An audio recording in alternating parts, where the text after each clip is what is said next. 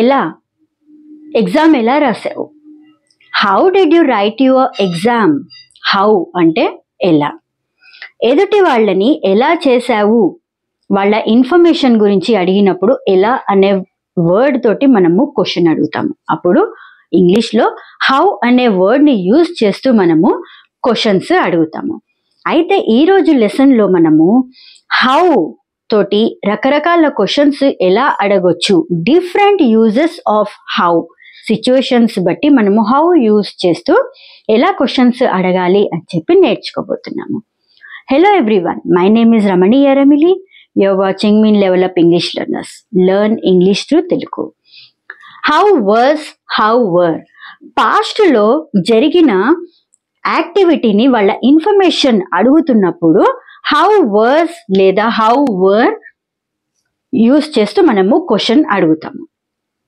How was అంటే మనము singular nouns తోటి యూజ్ చేస్తాము. వర్ ప్లూరల్ నౌన్స్ తోటి యూజ్ చేస్తాము. దీని sentence structure how was plus subject plus noun. ఈ సెంటెన్స్ స్ట్రక్చర్ చూసి కొంచెం కన్ఫ్యూజ్ అవ్వకండి, అమ్మో ఈ సెంటెన్స్ స్ట్రక్చర్ ఏంటి అని చెప్పి. నేను ఒక్కొక్క ఎగ్జాంపుల్ తోటి ఎక్స్ప్లెయిన్ చేస్తూ ఉంటాను, అప్పుడు మీకు క్లియర్గా అర్థమైపోతుంది. హౌ వాజ్, హౌ వర్ ఎలాంటి సెంటెన్సెస్లో యూజ్ చేయొచ్చు అని చెప్పి ఇప్పుడు చూడండి. How was your meeting. నీ మీటింగ్ ఎలా ఉండింది. ఇక్కడ వాజ్ అనేసి వాడాం. ఎందుకు అంటే ఇక్కడ మీటింగ్ ఒకటే మీటింగ్ సింగులర్ తోటి యూజ్ చేస్తున్నాం కాబట్టి ఇక్కడ how was your meeting singular ఉంది కాబట్టి మనము వాజ్ వాడాము. హౌ వాజ్ యువర్ మీటింగ్, నీ మీటింగ్ ఎలా ఉండింది. హౌ వాజ్ యువర్ ఎగ్జామ్, నీ ఎగ్జామ్ ఎలా ఉండింది. తన ఎగ్జామ్ అయిపోయింది, వచ్చిన తర్వాత మనము అడుగుతాము హౌ వాజ్ యువర్ ఎగ్జామ్, నువ్వు ఎగ్జామ్ ఎలా రాసావు. How did you right your exam, నువ్వు ఎగ్జామ్ ఎలా రాసావు. హౌ వాజ్ యువర్ ఎగ్జామ్, ఇక్కడ ఎగ్జామ్ అనేది సింగులర్ నౌన్ అందుకని was. How was your appointment with doctor. Doctor ఇక్కడ ఒక డాక్టర్ అందుకని మనము వాజ్ వాడాము. డాక్టర్ దగ్గర అపాయింట్మెంట్ తీసుకొని వాళ్ళు వెళ్ళారు. వచ్చిన తర్వాత అడుగుతా how was your appointment with doctor. Doctor తోటి నీ అపాయింట్మెంట్ ఎలా ఉండింది. వాళ్ళని ఇన్ఫర్మేషన్ అడుగుతున్నాము. అపాయింట్మెంట్ తీసుకొని వెళ్ళావు కదా, ఏం జరిగింది అని చెప్పి. How were your cousins when you vent. వర్ ఎందుకు అంటే ఇక్కడ కజిన్స్ ప్లూరల్ నౌన్ అందుకని మనము వర్ వాడాము. మీ కజిన్స్ ఎలా ఉన్నారు నువ్వు వెళ్ళినప్పుడు. ఇలాంటి సిచ్యువేషన్స్లో హౌ వాజ్, హౌ వర్ ఎలా ఉన్నారు, ఎలా చేసావు, ఎలా అన్నప్పుడు హౌ వాజ్ లేదా హౌ వర్ వాడతాం. Depends upon the subject. Noun బట్టి మనము వాజ్ లేదా వర్ యూజ్ చేస్తాం. How was the birthday party. Birthday పార్టీకి వెళ్ళొచ్చిన తర్వాత మాట్లాడతాను బర్త్డే పార్టీ ఎలా ఉండింది. How was the birthday party. How was. How were your friends with you. నీ ఫ్రెండ్స్ నీతో ఎలా ఉన్నారు. ఇక్కడ ఫ్రెండ్స్ అనేది ప్లూరల్ అందుకని వర్ యూజ్ చేస్తాము. సో ఇలాంటి సిచ్యువేషన్స్లో ఎలా అనేసి అడగడానికి మనము హౌ వాజ్, హౌ వర్ ఈ రెండు వర్డ్స్ తోటి మనము హౌ వాజ్ కానీ హౌ వర్ కానీ ఈ రెండు వర్డ్స్ తోటి మనము క్వశ్చన్ అడగవచ్చు. ఇప్పుడు how much and how many ఎలాంటి సిచ్యువేషన్స్లో ఎలాంటి సెంటెన్సెస్లో యూజ్ చేయాలి అని చెప్పి చూద్దాము. మనము ఏదైనా క్వాంటిటీ గురించి అడిగినప్పుడు హౌ మచ్ కానీ హౌ మెనీ కానీ యూజ్ చేస్తాము. క్వాంటిటీ ఎంత, ఎంతమంది ఇలా క్వాంటిటీ గురించి మాట్లాడతాము. ఎంత మంది వస్తున్నారు, అక్కడ మనము ఎంతమంది అంటే అక్కడ క్వాంటిటీ గురించి అడుగుతున్నాము. నేను బుక్ కొన్నాను, ఎంత కాస్ట్ అది. ఎంత అంటే దాని క్వాంటిటీ గురించి అడుగుతున్నాను. సో క్వాంటిటీ గురించి అడిగినప్పుడు హౌ మచ్ కానీ హౌ మెనీ కానీ యూజ్ చేస్తాము. ఇక్కడ గుర్తుంచుకోవాల్సింది మచ్ అనేది అన్కౌంటబుల్ నౌన్స్ తోటి యూజ్ చేస్తాము. అన్కౌంటబుల్ నౌన్స్ అంటే మనము ఏదైనా కౌంట్ చేయలేమో వాటిని అన్కౌంటబుల్ నౌన్స్ అంటాము. ఇప్పుడు మిల్క్ ఉంది, మిల్క్ ని కౌంట్ చేయగలుగుతామా? చేయలేము. వాటర్, వాటర్ ని కౌంట్ చేయగలుగుతామా? చేయలేము. Pasta, పాస్తాని count చేయగలుగుతామా? చేయలేము. అలాగా ఏదైతే మనము కౌంట్ చేయలేమో వాటిని అన్కౌంటబుల్ నౌన్స్ అంటాము. ఆ అన్కౌంటబుల్ నౌన్స్ కి మనము మచ్ యూస్ చేస్తూ క్వశ్చన్ అడుగుతాము. మెనీ అనేది కౌంటబుల్ నౌన్స్ తోటి యూజ్ చేస్తాము. కౌంటబుల్ నౌన్స్ అంటే ఏవైతే మనము కౌంట్ చేయగలుగుతామో వాటిని కౌంటబుల్ నౌన్స్ అంటాము. పెన్ ఉంది, పెన్ కౌంట్ చేయగలుగుతాము. ఇక్కడ నా దగ్గర ఒక 4-5 పెన్స్ ఇక్కడ పెట్టేసరికి ఐ కెన్ కౌంట్ దెమ్ 1 2 3 4 5. అలాగా స్టూడెంట్స్ ఉంటారు, క్లాస్ లో ఎంతమంది స్టూడెంట్స్ ఉంటారు? I can count them. Schools, అలాగా మనము ఎగ్స్ ఉన్నాయి, ఎగ్స్ ని కూడా కౌంట్ చేయగలుగుతాము. సో ఏవైతే మనము కౌంట్ చేయగలుగుతామో వాటిని కౌంటబుల్ నౌన్స్ అంటాము. కౌంటబుల్ నౌన్స్ తో పాటు మెనీ వర్డ్ తోటి మనం క్వశ్చన్ అడుగుతాము.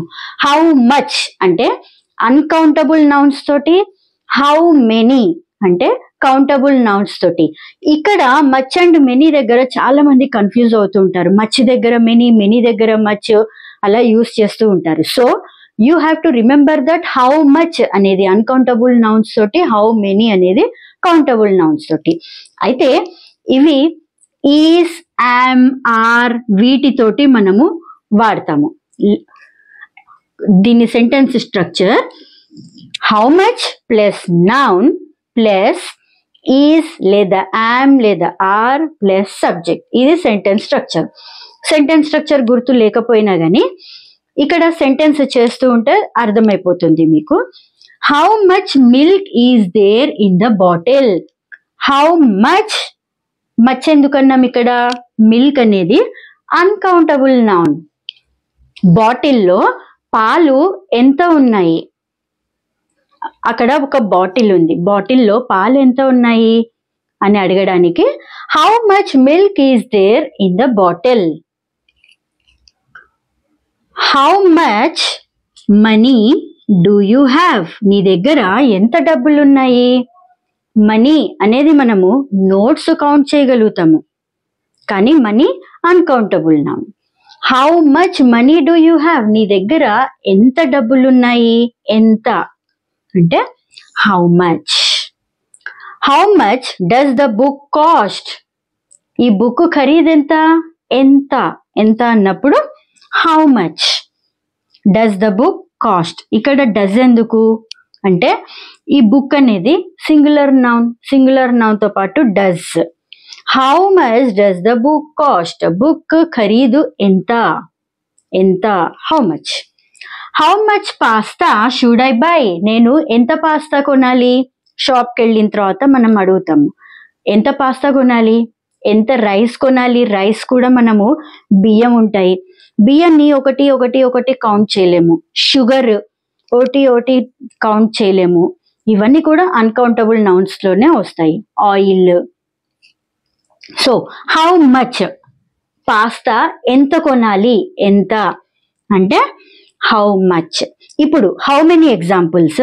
How many animals are there.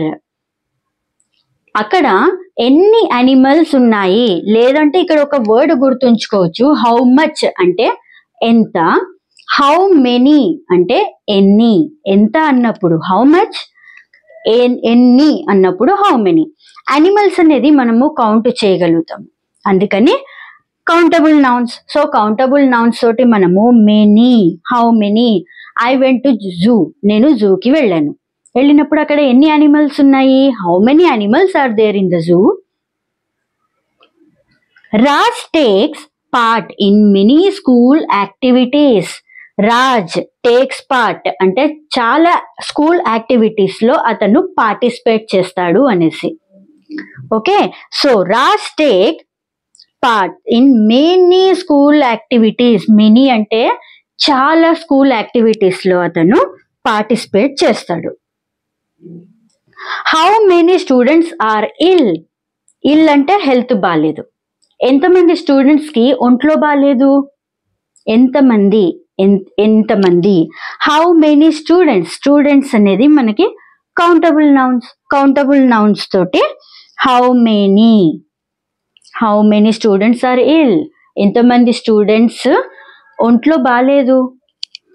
How many idlis can you eat, how many dosas can you eat, నువ్వు ఎన్ని దోశలు తినగలుగుతావు, నువ్వు ఎన్ని ఇడ్లీలు తినగలుగుతావు, నువ్వు ఎన్ని పరాఠా తినగలుగుతావు, ఎన్ని అన్నప్పుడు హౌ మెనీ. ఎందుకంటే ఇడ్లీస్ మనం కౌంట్ చేయగలుగుతాము, ప్లేట్లో పెడితే. దోశ కౌంట్ చేయగలుగుతాము. How much sambar do you want, sambar అనేది అన్కౌంటబుల్ నౌన్, అందుకని నీకు ఎంత సాంబార్ కావాలి, how much sambar do you want, నీకు ఎంత కావాలి, ఎంత సాంబార్ కావాలి. సో ఈ రకంగా మనము how much and how many different situations లో క్వశ్చన్స్ అడుగుతాము. హౌ ఆఫెన్ అంటే ఫ్రీక్వెన్సీ గురించి మాట్లాడేటప్పుడు హౌ ఆఫెన్ ఫ్రేజ్ ని యూజ్ చేస్తాము.